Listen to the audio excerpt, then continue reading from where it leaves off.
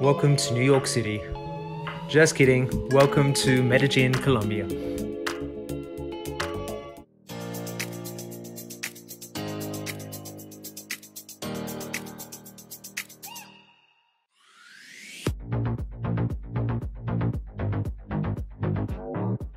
Welcome to Medellin, Colombia. Finally, I can show you some of my favorite attractions in this amazing city that I've been living in for the last 2.5 years. I've been in Colombia now since August 2012, and I've been blown away by the amazing places that I've been able to visit. For a small country, there's so much to see and do, from amazing beaches, breathtaking mountains, tropical islands, fascinating cities, and so much more. If you come to Colombia, you're gonna love it.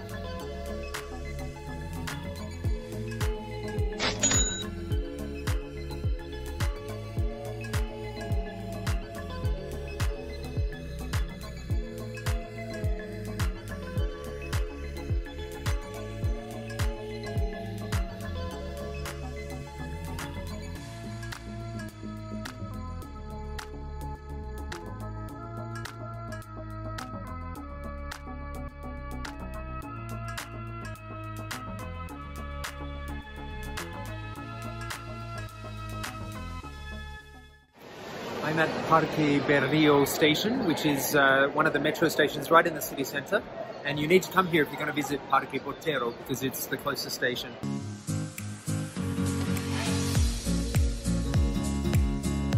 Located in the heart of downtown Medellin are three of the city's most famous attractions, which we'll visit in this video. And first up, the visually striking Rafael Uribe Palace of Culture building, which is one of Medellin's most well-known landmarks and one of the most photographed buildings in all of Colombia. It currently houses the Institute of Culture and Heritage of Antioquia and often hosts special events such as concerts, art exhibitions, and much more. And just outside the Palace of Culture is the famous Botero Plaza, home of Colombian artist Fernando Botero's 23 iconic, full-figured human and animal sculptures. You've probably never seen other sculptures quite like them. Botero is one of Latin America's most famous artists, and his signature style of art and sculptures is larger than life and exaggerated characters.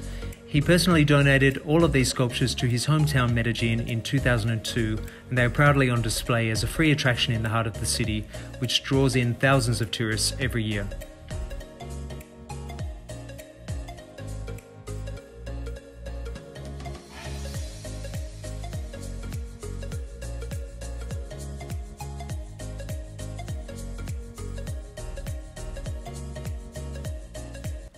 This fascinating art museum is certainly one of the best museums in all of Colombia and the most popular in Medellin. The museum features over 100 pieces of artwork donated by Fernando Botero, as well as various other religious, colonial, and modern art collections. This museum is very large and the exhibits are spread out over 3 floors, so I recommend allowing yourself at least 2 hours to wander around the museum and enjoy the exhibits. It's a must-see destination on your Medellin itinerary.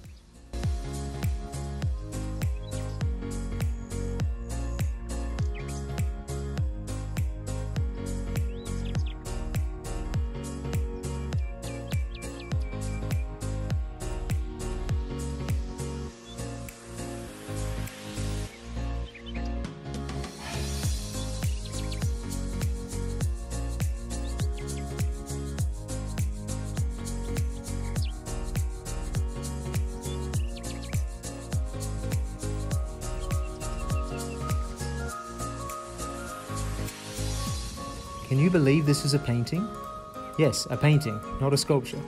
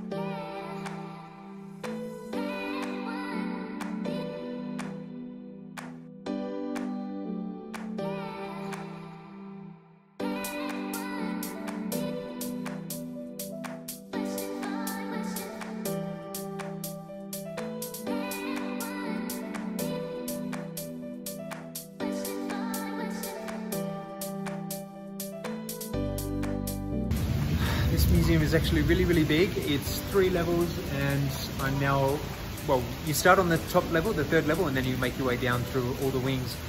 And it's really huge, so it's quite tiring. So I'm just stopping for a quick break and to show you the nice plaza outdoors. On a nice sunny day, it would actually look really nice, but it's a beautiful place.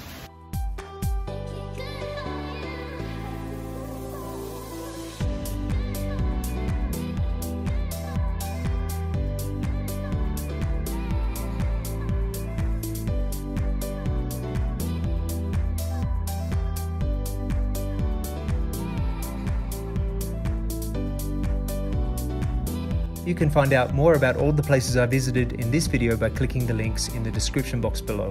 And while you're there, don't forget to give this video a thumbs up and please leave a comment. I'd love to hear from you.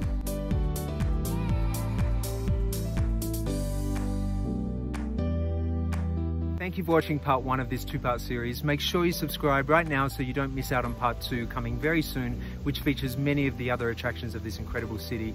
You're not going to want to miss it, so make sure you hit that subscribe button now. Leave me a comment, give me a thumbs up, and I'll see you in part 2. Thank you.